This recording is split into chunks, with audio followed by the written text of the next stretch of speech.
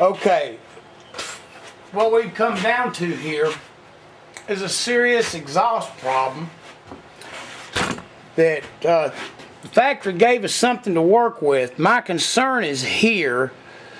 We can't raise it too much, but see right here is your bow, and what we would do is come in, we'd measure that distance. You can see where I already took a black Sharpie and marked it right there. And then what I'm going to do is come in at the tallest apex and come straight out with it. Dig up in here, raise that up. And then of course this is the area we're going to fill, which just looking at it, I mean this is a rough estimate, around 350 thousandths. It'll probably be just a touch lower, because what I'm trying to do is come off of the short turn, not welding that up, because it's alright, it ain't the best, but they got a little bit of height.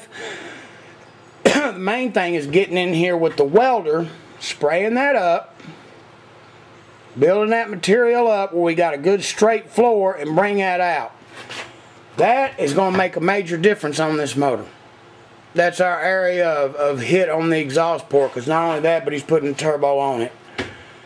So this is going to be a major deal. And then of course transferring it to the head. But as we see right now, we're looking about 350 thousandths at the deepest point.